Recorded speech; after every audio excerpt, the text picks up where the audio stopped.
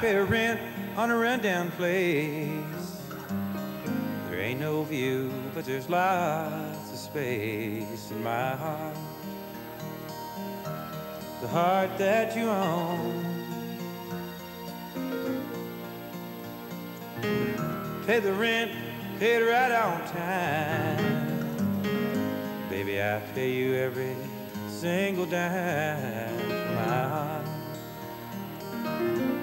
The heart that you own.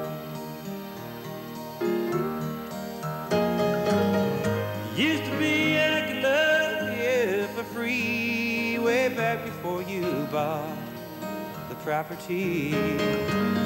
I pay daily on what one was of mine. Lord, I probably owe you for these tears that I cried. Hey, yeah, yeah, 'cause I pay rent on a rundown place. There ain't no view, but there's lots of space in my heart. The heart that you own. I struggle each night to find a new way to pay what I owe, just so I can stay. It ain't overdue, so you can't throw me out. I've loved you for years, don't know where I'd go now. Hey, yeah, yeah, 'cause I pay rent on a rundown place. There ain't no view, but there's lots of space in my heart. The heart that you own.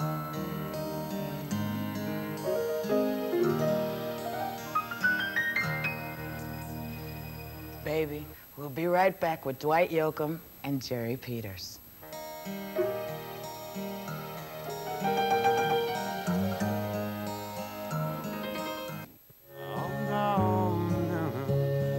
Song that Jimmy Rogers, the guy I was talking about, wrote, called Hobo Bill, back in like '32. This guy, he was from Meridian, Mississippi. He ended up out in Texas as a brakeman, and there were a lot of Chinese railroad workers and black railroad workers that he worked with and worked around, and so he started writing songs, listening to them sing, and ended up in New York City like in 1928. He was the first country music star ever really on record.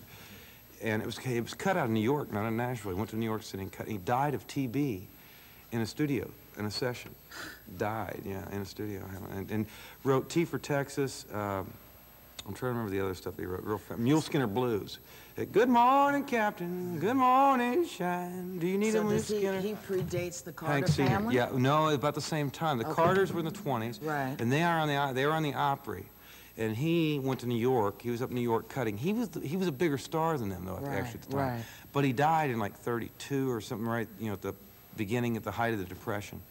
And so it's almost kind of like pre-war, post-war. Right. You know, baseball players and stuff. It's like he's like from a former time, so a lot of people aren't conscious of him. But Mule Skinner Blues was his. It's a great song. He yodeled a lot. He was like, you know, the blue yodeler. Right. Anyway, but it was all blues-based stuff. It was nothing more than blues. See, it's amazing because you never, when you listen to people talk about country music, it takes on this. It's as if it were a separate entity. Because if you listen to Hank Williams, I mean, it is blues. That's all it is. It's Bessie Smith. It's Hank Williams. He was raised in Montgomery, Alabama. I mean, he grew up literally on the street, and I believe it was a black shoeshine man, because he was a shoeshine boy, Hank, for a time, that taught him to play the guitar initially. And then, you know, he took from there. But he did a thing. He used to do a bit. I cut a song on the new album that's kind of emulative of his alter ego. He cut records under the name Luke the Drifter, because the record label at the time, this is in the 40s, thought that the stuff was too politically motivated and too provocative, topically, to put on radio. In 1947, they said, no, you can't put that out because it'll ruin your career. Your secular career will be... So he cut under this name, Luke the Drifter. Did you ever see Andy Griffith in the movie Facing the Crowd? Well, yeah. Yeah. Lunatic. This movie is like whacked. Andy Griffith? It's the best. You'll never believe it's Andy Griffith. Walter Matthau and Patricia Neal. Right. And the first film that Lee Remick ever did, the little That's baton right, twirler, he married in twirl, that's Arkansas. right. What a maniac! I mean, what a myopic megalomaniac. It's about TV, and it's cut in 1957, and it like predates network or broadcast news, and it's brilliant. Well, you know, this is something. You know, they're getting ready to do a remake of it. Oh, they are? Over at Warner Brothers. No, I didn't know that, because they own it. Yes, they do. Well, I wrote a song about it. It's called, because his name and his character in this thing is called Lonesome Roads. So I wrote a song called Lonesome Roads, and it goes, it's like an old Hank Luke the Drifter thing. It goes, where did I go wrong? You know, I've never had a clue. I must have just been born no good. That's the best that I could do. Was it just my fate in life to end up here this way? Lost and all alone, or a black lamb that's gone astray. Lonesome roads are the only kind I ever traveled. Empty rooms are the only place I ever stayed. I'm just a face out of the crowd that looks like trouble.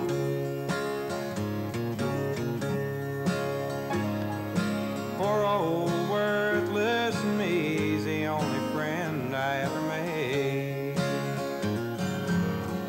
Anyway, you know the movie, so it's like the tie-in is all I'm that. telling you, you ought to tell your folks to get on it, because I didn't know they were remaking it. Yes, well, it was originally going to be done a long time ago with a different cast, and I won't tell you who was supposed to be in it, but there's a reason I know as much about it as I do. Yeah. So you ought to check it out. Now let me ask you, when you were growing up, is it going to be a contemporary piece? They're going to do it like now, obviously. Yeah, they'd have to, because you know, my attitude is that would be, as it was contemporary for then, it must be contemporary now. Exactly. For now. That's what makes it so potent. How come you know so much? I mean, I'm curious, because most of the folks that I know... It's really all bullshit, and I'm just making it up as I go. No, baby, that's my line. But where did this love for this music come out of?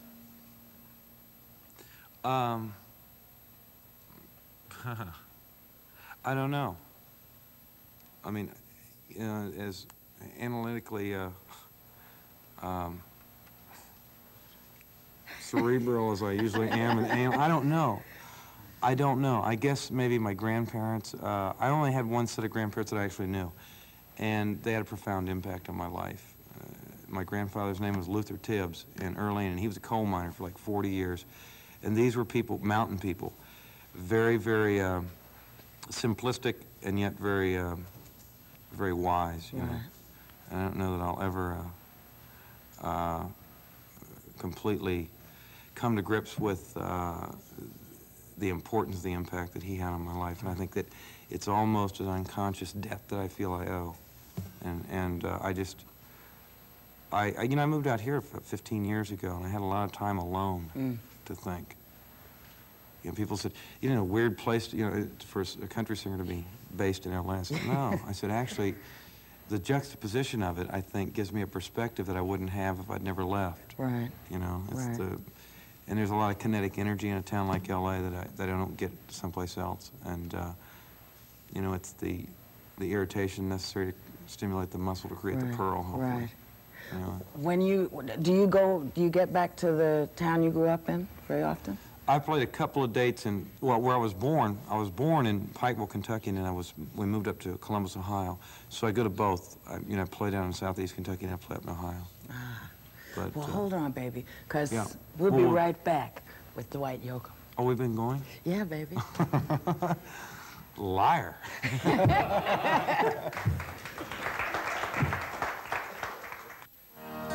She wore red dresses with her black shining hair. Oh, she had my baby and caused me to care. and coldly she left me to suffer and cry. Oh, she wore red dresses and told such sweet lies.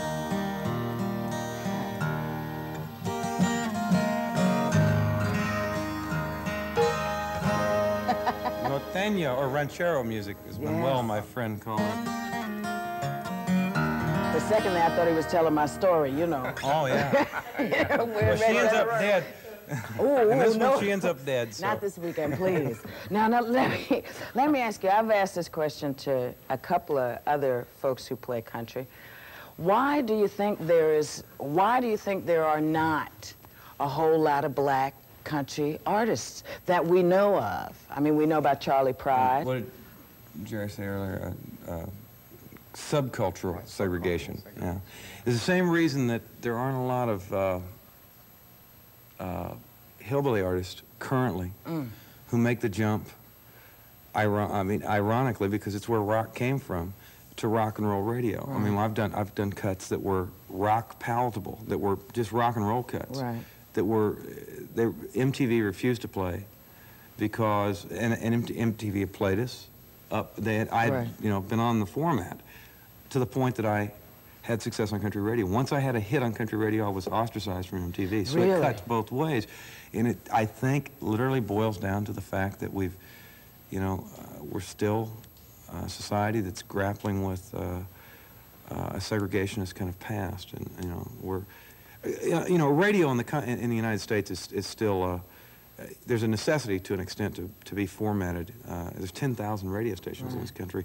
So they have to, because they're commercial based, you know, it's commercially based radio, they have to appeal to a listener and they have to get, you know, Arbitron ratings and all that stuff. And so there's a need to service a certain audience and let an audience know what they're hearing when they come there. But I just think that it's still, in answer to that question, in not a very succinct fashion, but as best I can, I think it's just that there's a kind of a subcultural segregation that goes on even in the arts. Yeah. Otis Redding was doing stuff that was, you know, if it had been a white guy doing it and cutting it in Nashville instead of in Memphis or in Muscle Shoals, it would have been country music. Right. So I think it's just, you know, the labels we apply to music that limits us. It does, because you know, they're talking about this resurgence of country music and, you know, the crossover between rock and roll and da-da-da. But there is something, there is that caramel, that melted caramel that you have, that George Jones has, that, you know, that all those cats that you think of when you think of country, you know, kind of make you want to go home and get in bed. All the way back to Jimmy Rogers. Yes, yes. People who were totally influenced by. Are those the guys you grew up listening to? Well, I started educating myself because by the time I was, you know, I grew up for the greatest part in the 60s. You know, radio had exploded at that point. Musical radio exploded in the 60s. I was able to hear and receive an education almost by osmosis, by just pushing the car radio button, you know, throughout the 60s and hear the Motown stuff come down from Detroit, simultaneously hear the Stax stuff out of Memphis, and the British stuff, which was an English interpretation of American R&B, and like, you know, the Stones and the Beatles were reinterpreting, especially the Stones. When you listen to stuff like "Get Off My Cloud" or "Satisfaction," they're literally emulating in their own way, you know, what was early '60s soul music. You know, the Supreme stuff and the grooves that they were doing, like, you know. So I was hearing that simultaneous to hearing the colloquial stuff that I grew up with, you know, from being out of, you know, southeast Kentucky, Pikeville and Floyd County and that area of Kentucky, the mountain music. So anyway. Yeah. Now it's reported that you always talk about being, really, you know. Rumor has it. Rumor has it that you spend a lot of time in your head and that you read a great deal. What are you reading? That rumor would only circulate among former girlfriends and current. Yeah. What am I reading? Yeah, what are you reading now? What am I reading? I'm trying to finish a Kinky Friedman novel. Yes. You hip to Kinky's writing? Yes. heroic character. The last thing I read, he did a thing called Musical Chairs, which was his latest novel. I'm trying to get through started on a book called Killing Mr. Watson. Pete Dexter is another writer that I'm kind of a fan of right now. These are just all novels. Right. Pete Dexter wrote Paris Trout. Yeah, oh, Did he's you wonderful. see Yes, the book is great. Yeah, the book is... The book is fantastic. Yeah. The TV movie... Deadwood, Deadwood is another thing he wrote, a Western about the last year of life of Wild Bill Hickok and his sidekick. And it's a very historically accurate book. We're talking about the historical accuracy of that stuff. Especially with Westerns, I think it's very gripping to read something that's so historically accurate that's based in that time period in our country, because it's like there's no glamour to this. No. It's all kind of a cesspool of life that occurred at that point. So I'm Pete Dexter, and I'm reading a lot of kind of esoteric stuff. Things that are... You ought to get this book called Ishmael. I'm trying to turn... by Daniel Quinn. You're talking about esoteric books. Yeah. This is one that that'll take some time. The Watchers is another thing I finished about Watchers is great, Read that while I was doing the last album. I was at home at night. I'd get home from, I'd be keyed up and not go to bed for a couple, 3 hours and sit there and read the Watchers. Now, see, a lot of people feel like they can't do that. You talk to actors sometimes. They say, oh, I go home and I'm just so up, and I can't do anything. Because I read in the bathroom. I'm a big advocate of stacking books. It's the truth. I told this to Kirstie. It's the most focused moment. That's right. Of your day. This is what I said. This is what I said. Dwight, you've been with the wrong women, honey. You need to be with me. It's the most. And when you see me wander off with that kind of distant look in my eyes, that's okay. Just check the bathroom in a minute or two. You know where I'm headed. It is the truth. I feel a thought coming on. And it's the place you have to relax. They call it anal retentiveness, don't they? Yes. And on that you can note, edit that, right? We'll be right back with Dwight Yoakam. Yay! Well, Dwight, I think we have done more for literature and bathrooms in this country than anyone knows, and I'm thrilled you came. It's been wonderful to spend this bathroom moment with you and Jerry. Jerry, you the greatest. You guys want to take us out? Sure, let's do. We'll see you tomorrow.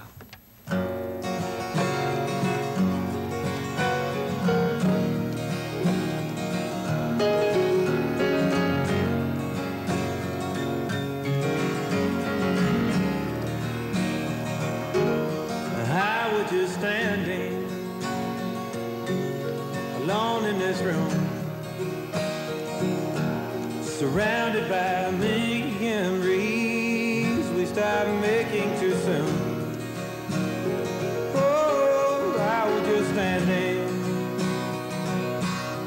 I was just standing alone in this room, alone in this room. I was just thinking all to myself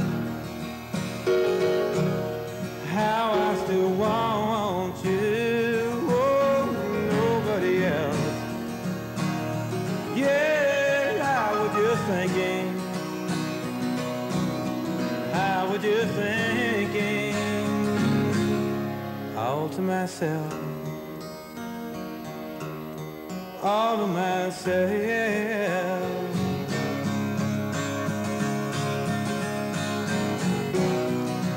In this darkness I move slowly, always struggling to be free,